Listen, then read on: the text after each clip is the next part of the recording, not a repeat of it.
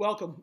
So this is going to be a lecture on poetry. So I'm going to discuss poetry in general, and then we will specifically look at three poems, a Shakespeare sonnet, Milton's On His Blindness, and William Wordsworth, London, 1802. So let's begin, first of all, with the definition of poetry. There is no one definition of poetry, but I'm going to define poetry for you in several different ways. And feel free, I've created, by the way, a new discussion thread on Canvas, which includes genre:"poetry. So feel free to add your own understanding of what poetry means. I will begin with a couple of different standard definitions of poetry. William Wordsworth, who's one of the poets that we are going to read, defined poetry this way. Poetry is the spontaneous overflow of powerful feelings. It takes its origin from emotions recollected in tranquility. And this last part has been quoted very often. Poetry is emotion recollected in tranquility. And so, while poetry certainly is an overflow of powerful feelings, it is nevertheless emotions that have been corralled, that have been harnessed using the power of words in order to convey them. So yes, powerful feelings, yes. Overflow, yes, but not overflow in terms of out of control, but rather because poetry is recollected in tranquility, poetry is very, very measured speech. It is far more measured than you would find in any other genre of literature. That's one definition of poetry. Another definition of poetry is the idea that poetry is compressed speech. And by compressed speech, that doesn't necessarily mean that poetry says less, but rather it says more, but it says it in fewer words. In other words, poetry is the most economic mode of harnessing the power of language. So if we think of the novel and the novel working with literature at the level of the chapter, and we think of the short story, which is working with literature at the level of the page, or sometimes even of the paragraph, a poem is literature which works at the level of the sentence and sometimes even at the level of the word, okay? So all of these things are different units, different ways of harnessing the power of language.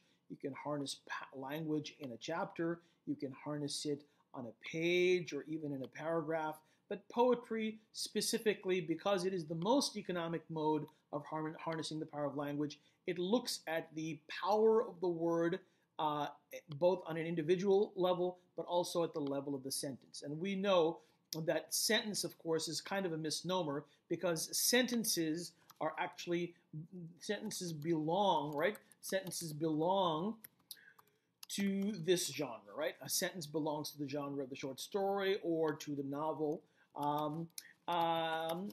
But for a poem, although you can certainly have dramatic poetry, you can have poems that are written in sentences, but the unit at which poetry harnesses the power of language is at the unit of the verse, right? So what's the difference, right? What's the difference between a sentence and a verse? Well, there's one important difference, right? And the important difference is that a sentence usually depends on the coordination of subjects, verbs, and objects, right? In order to create meaning, right? And so the ordering of a sentence is always subject, followed by verb, followed by object, right? But poetry and verse here does not necessarily conform to the rhetoric, does not necessarily form to the grammar and syntax, I should say, of the sentence. Although it might, right? Although it might. And so a verse in a poem may have the verb followed by the subject, followed by the object. It may have the verb followed by the description, followed by the subject, followed by more description, followed by the object. It may have the object, it may have description, it may have a verb, it may have more description, and then it may have the subject. In other words, the ordering that we normally expect of subject, verb, object in a sentence, a verse does not necessarily conform to that ordering. That's what we mean by the syntax. It does not necessarily conform. And so keep this in mind. A poetry uses the power of the mind to understand in images and in figurations rather than in exposition. So in other words, the human brain is capable of understanding through exposition, right, through subject, verb, object, that's exposition, but the human mind is also capable of understanding things in terms of images. The human mind is also capable of understanding things in terms of figurative language rather than literal language. And so because the brain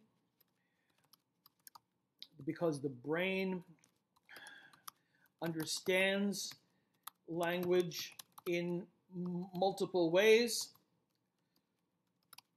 so too does poetry try to express the workings of the brain and of the emotion in different ways, in the different ways that language allows, and in the different ways in which the mind can comprehend language.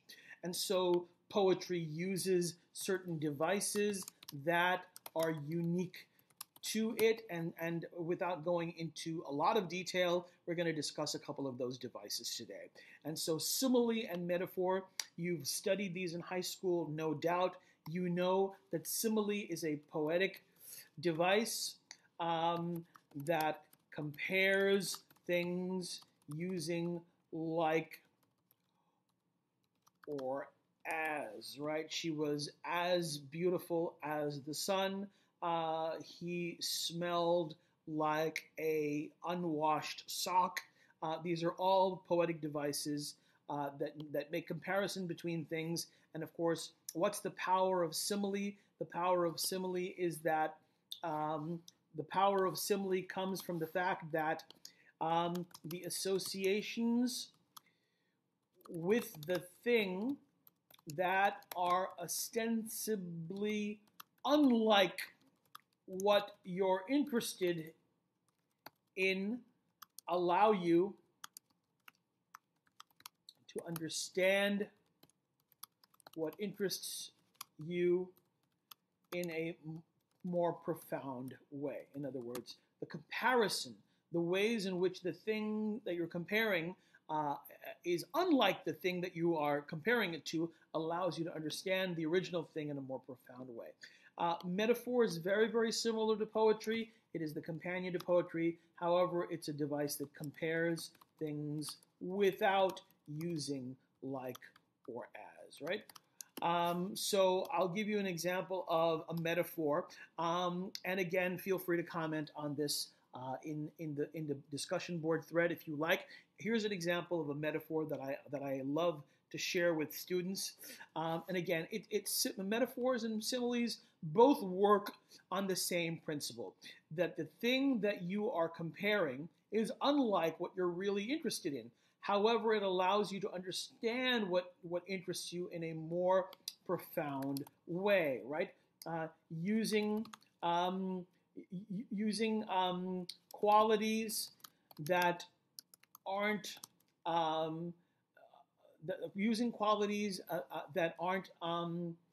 that aren't latent in the object of interest, but nevertheless powerful for understanding it. The best way is to show you through example. I can talk about this and confuse you, or I can give you an example. Here's an example of a metaphor.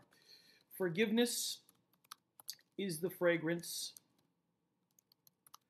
on the heel of the shoe that has crushed.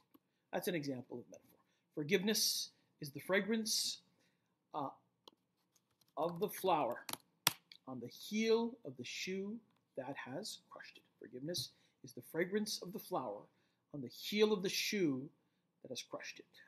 Feel free, right, to comment on how this metaphor works. And again, I invite you to do that and do exactly that in the discussion board thread on the genre of poetry. Anyway, let's take a look at these two devices in action, and let's look at Shakespeare's sonnet number 73. And this is going to be a recording that, again, as I said, includes all three works of poetry. Feel free to pause after each of the different poems that I discuss and answer the questions that I've given to you. So the lecture that I'm going to give you should help you to answer those questions.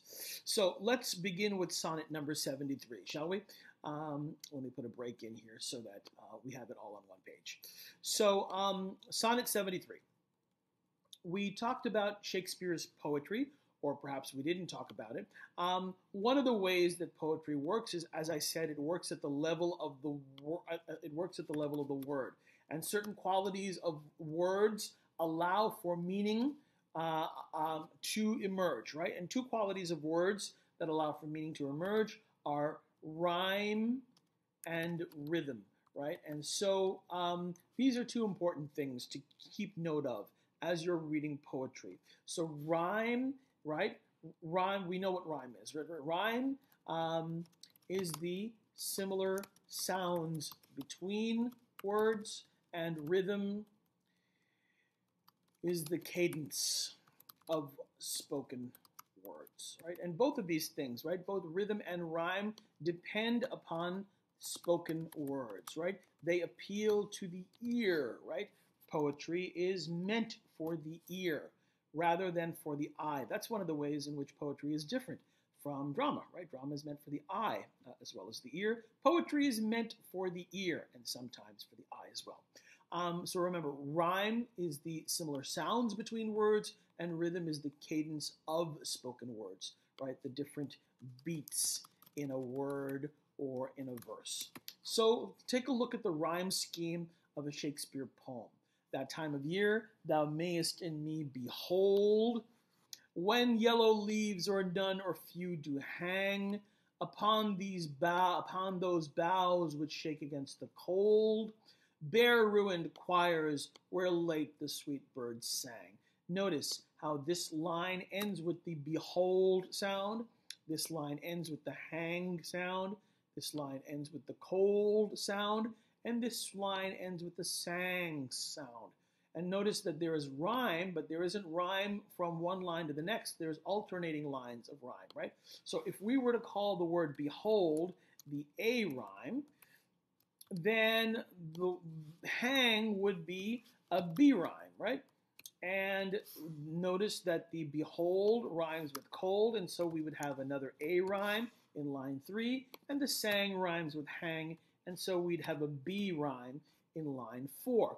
And Shakespeare has a tendency in writing his sonnets, these are poems of 14 lines, with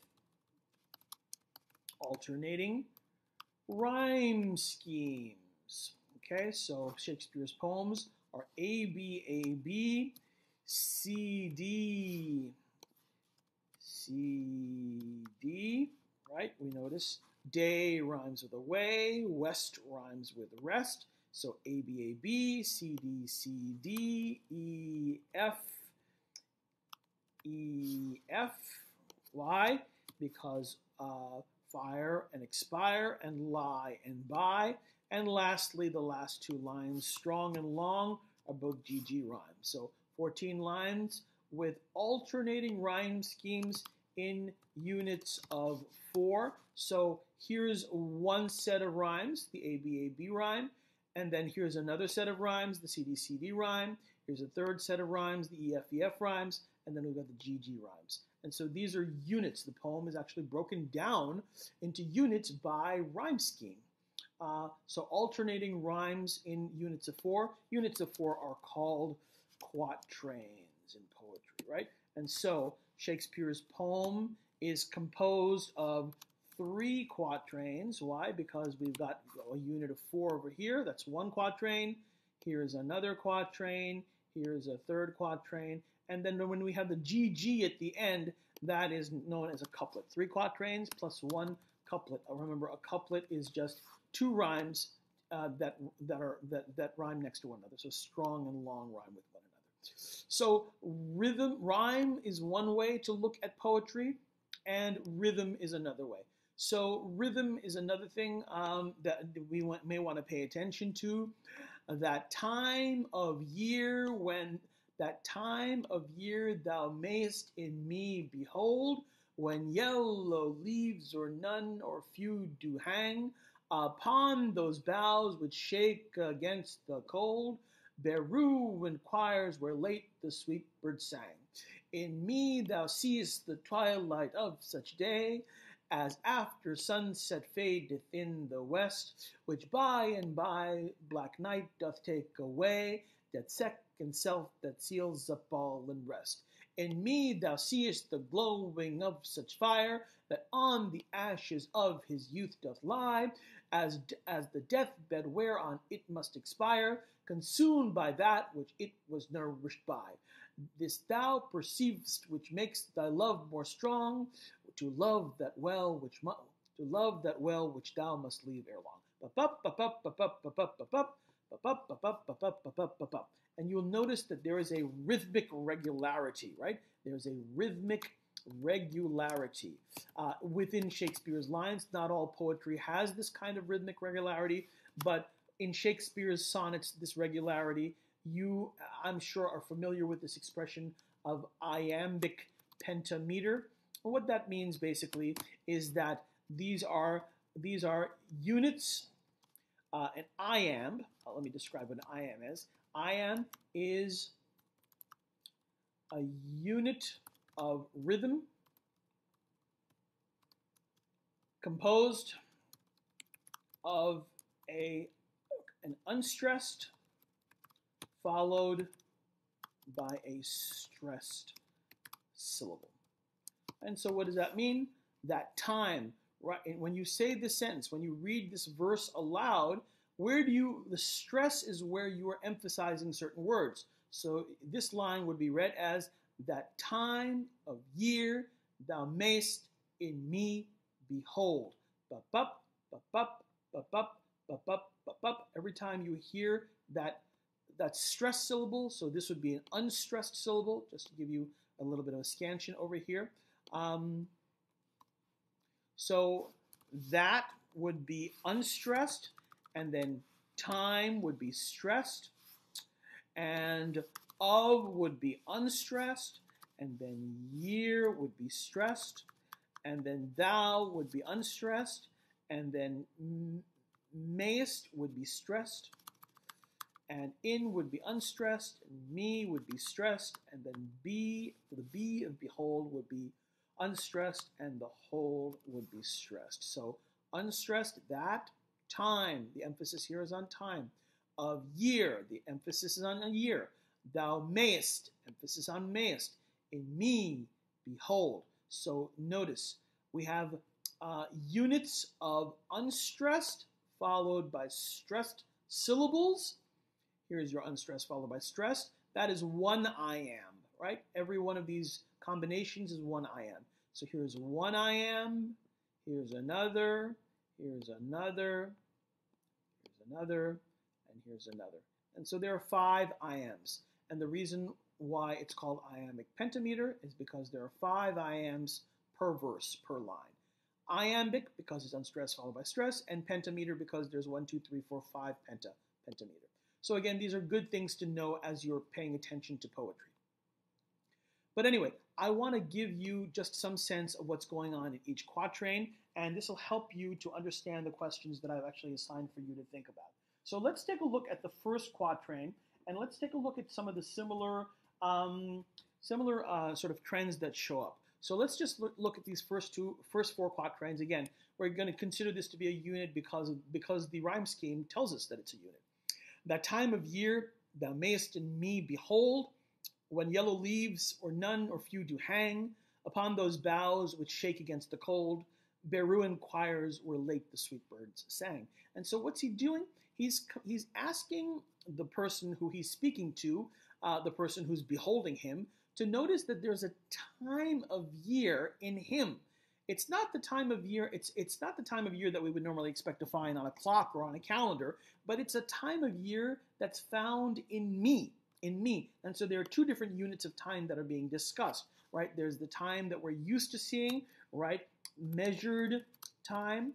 And then there's also the time of year that is found in him. And here, it's not just measured time, but it's also human time as well, right?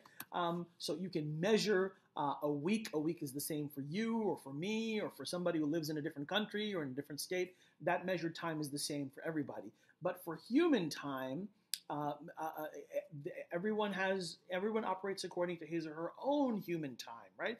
I may be, you know, in the last moments of my time here on earth. You may be in the first moments of your time here. So everyone has their own scale of time.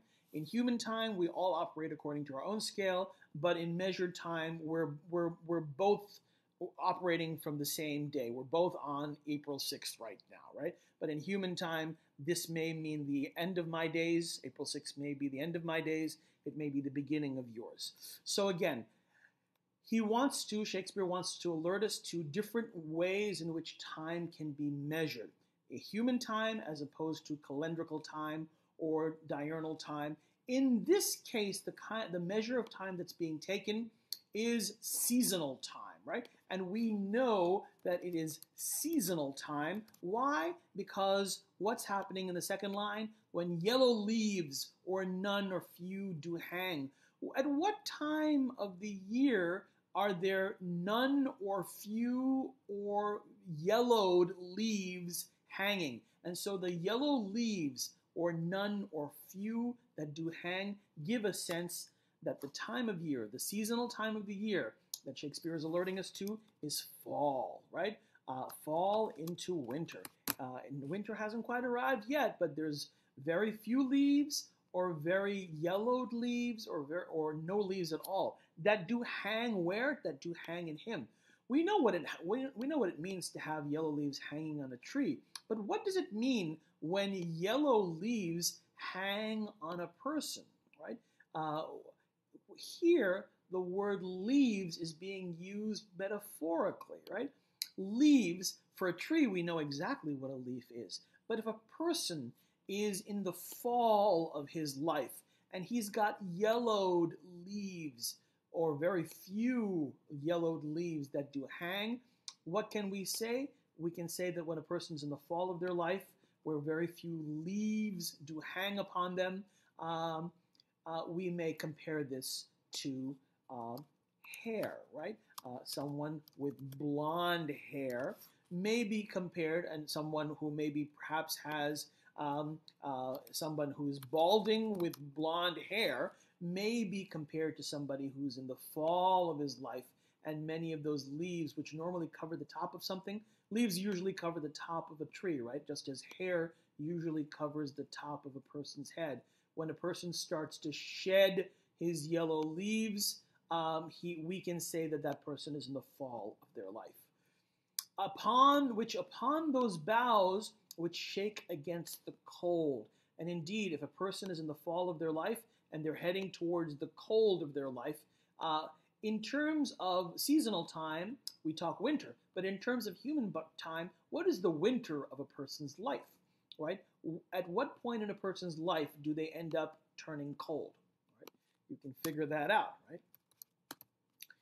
And not only is this person growing old, and not only is he moving from the fall of his life into the winter of it, but here in these lines, bare ruined choirs where late the sweet birds sang, right? Once upon a time, he's comparing his body, right? He's comparing his body to a tree, and he's comparing his human time to fall into winter time, right? His hair is shedding just as leaves turn yellow and start shedding in the fall. And those boughs that once upon a time had sweet birds singing, right? When do sweet birds sing on a tree? They usually sing in summertime. Once upon a time, he had his summer also, but now But now that fall has come, those sweet birds have flown away. And so again, if his body is being compared to a tree, and here his head is being talked about, upon those boughs which shake against the cold, bare ruined choirs were late the sweet birds sang. This may be yet again another reference to his face, his head, right? There used to be a sign of loveliness and sweetness on his face, and now there's bareness and there's ruination. This may refer to his face, it may refer to his hair, but nevertheless, we know that I'm assuming it's a he. It could be a woman. There's no indication here of whether it's a man or woman, but we do know that this person is moving into the twilight of their life. So the first quatrain uses seasonal time to note how this person is moving towards death. Notice how the theme of time is continued in the second quatrain with slight variation. Here's how the second quatrain begins. In me thou seest the twilight of such day as after sunset fadeth in the west, which by and by black night doth take away, death's second self that seals up all in rest. And so we go from one measure of time, which is seasonal time, to a different measure of time, right? The time, there's still a measure of time that's being taken in the second quatrain, but now it is daily time. And how do we know that it's daily time and not seasonal time? Well, the word twilight gives us that, right? When do you expect to see twilight? Well, every day, not once in a season. When do you expect to see a sunset? Well, again, every day. When do you see the sunset fading in the west? Again, every day. When do you see night coming? Night comes at the end of every day. And the line 8, which talks about death's second self that seals up all in rest. What do you think the mention is? What happens? What happens when black night approaches? What's happening over here? Death's second self. What is death's second self? This is a metaphor, isn't it, right? Death's second self is a metaphor for what? Well, here's a clue. That seals up all in rest. When you think of the word rest and you think of the word night, when you think of these two words together or next to one another as they appear in these lines, what do you think of? Rest and night. What words come to mind? Well, I would hope that this word comes to mind, right? And isn't that what is being mentioned over here? Isn't sleep death's second self? In other words, the mention here of death's second self doesn't necessarily mean a doubling of death, but rather something that death looks like. When a person goes to sleep, when you see somebody sleeping at night, what might they look like to you if you thought about it long enough, right? Might it also not look like they were dead, right? And that's what sleep is. Sleep is a kind of a temporary death. It only, it's the kind of death that only lasts for 6, 7, 8 hours, whatever it is, right? And we know that at the end of it, one awakens from death's second self. And so the unit of time that's being talked about over here is daily time. And again, the same kinds of trends that we saw in the first quatrain occur in the second quatrain. This person is in the twilight of his day. His sunset is fading, right? And again, this idea of fading, again, suggests this idea of light, right? Which is fading, right? And as light fades, the comparison that's given is that night takes that light away. Night takes away the light of the day. That's how a sunset is described. And again, just as a person goes to sleep at night and that person might look like they're dead, this person, because they're moving towards the winter of their life, they're not just moving towards sleep, right? They're actually moving towards death's first self. They're actually moving towards death. But again, a similar set of comparisons in quatrain 2. Again, relating to the relationship between measured time and human time. Let's look at the third quatrain, which begins with in me. In me, thou seest the glowing of such fire that on the ashes of his youth doth lie, as the deathbed whereon it must expire, consumed with that which it was nourished by. And so, a couple of new things are introduced in the third quatrain. In the third quatrain, there is a second character who's introduced. We haven't heard of anyone else in this poem besides the speaker, but now with the word thou, we see a second person in the poem. That's a new development in quatrain number 3. And we also see a new image that appears in quatrain 3, which did not appear in quatrains 1 and 2, which is this idea of fire, right? That is sort of the predominant image that shows up in the third quatrain. We see fire, we see ashes, and we even see this line which says, consumed with that which it was nourished by. When you think of a fire and what it is nourished by, what is a fire nourished by? What feeds a fire? Well, a couple of things can feed a fire, right? Wood can feed a fire. Coal can feed a fire, right? Anything flammable, right? Whatever it is that is combustible feeds the fire. It nourishes the fire. But notice also what's happening to the fire that burns in him. In me thou seest the glowing of such fire. It's not a roaring fire. It's such fire that on the ashes of his youth doth lie.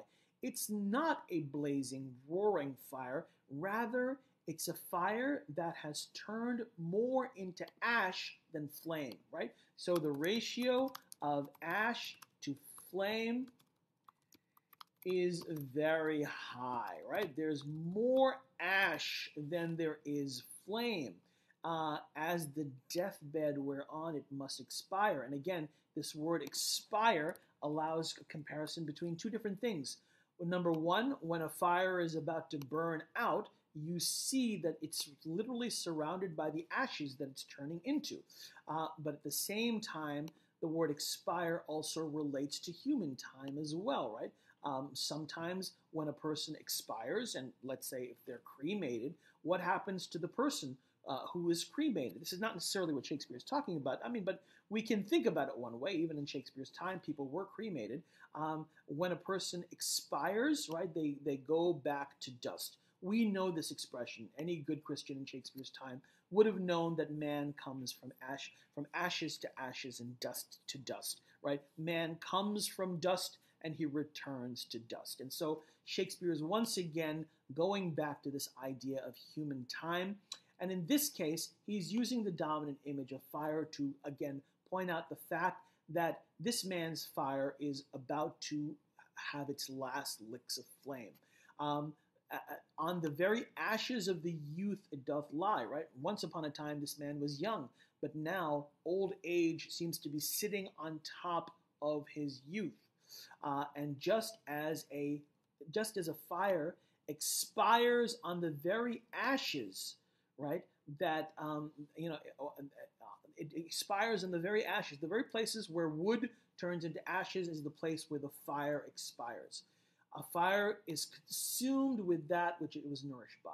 It was once nourished by the wood, but now the fire has turned that wood into ash. And at some point, the ratio of ash to flame is so high that the ash actually takes over and consumes the fire that once upon a time the fire created. The fire created the ashes, but now there's so much ash that the ash starts to consume the fire. And he's using this to point out the fact that, look, human beings which once had youth to them, the very same youth that you're so proud of when you're so young, when you grow old and you're nearing your death, you think to yourself, boy, all these memories of my youth, I'm almost going to be dying with a recollection of everything that I once was. It's almost like a person who looks back on their life and how young they were and how strong they were and how they once had a full head of hair. It's almost like they're consumed by their very thought of youth that they once had, but which now they clearly do not have, right? So line 12 sort of ends on kind of a down note, and we expect the poem to end that way as well. But the last two lines of the poem do something very, very interesting. We go back to the thou. This thou perceivest. So everything that the 12 lines have given us have been the perception of the thou, right? The thou that's mentioned over here and then brought up again in line 13. So again, the shift in perspective in quatrain 3 to the thou, and then the move right back again to the thou in the final couplet. This thou perceivest, which makes thy love more strong. And so you notice how I'm about to grow old. You notice how I'm about to die. And what is the effect of you noticing that I'm about to die? It makes your love stronger, which makes sense, right? If you are worried that the person who you love is going to die, it makes you feel much more strongly about them. It makes you love them more. So this is what we're kind of expecting the poem to end off with saying that because you, who obviously are not near death, are watching me, who am close to death, about to expire, you start to love me even more. And then line 14 does something surprising. Just as it looks like the person who is being talked about, the person who's going to die, is about to end, the poem ends with this line. This thou perceivest, which makes thy love more strong, to love that well which thou must leave ere long. So there's two ways to interpret these lines, right? I'm going to die, and so we are going to be parted from one another, right? We must leave one another ere long, and so therefore your love grows more stronger for me. But the interesting thing here is it's not which I must leave ere long. If it was which I must leave ere long, then the focus would clearly be on the person who's being discussed in the first 12 lines. Shakespeare does a switcheroo on us, and it's really surprising. To love that well which thou must leave ere long. All along, our focus has been on the subject who is worried about his own demise. And again, I use the word his with quotation marks. We don't know if it's a he or a she. And we don't know if the thou is a he or she either. There is no indication of who, whether there's a man and a woman or two men or two women. We have no indication. But again, just assuming for a second that the speaker is a he. Our focus has been on the subject who's worried about his own demise. And yet the poem ends with the impending demise of the thou. And here's the surprising thing, right? It's the second interpretation of the poem. Well, the first interpretation is that they're about to part, and so thou must love me more strongly. The second interpretation is that although he's been worried about his own demise, it's all been sort of very, very self-centered through the first 12 lines. The specter of death, which affects people who are fall into winter, nevertheless also affects people who may be spring into summer, right? The very same death that comes for the old also can come for the young as well, right? And all of these kinds of comparisons that are made about, don't forget, death is coming. Look at all these signs that tell you that death is coming. Sometimes death can come with a whole bunch of signs forecasted, and sometimes it can just spring up on you, like it does in line 14 of this poem. It springs up out of nowhere, and it claims the people who we never thought of as being vulnerable to death. And so Shakespeare makes a very, very interesting use of metaphor in this poem. Certainly, it's something to think about, right? It's a very, very good poem. So I'm going to pause here, and then I'll pick up again with the Milton poem next.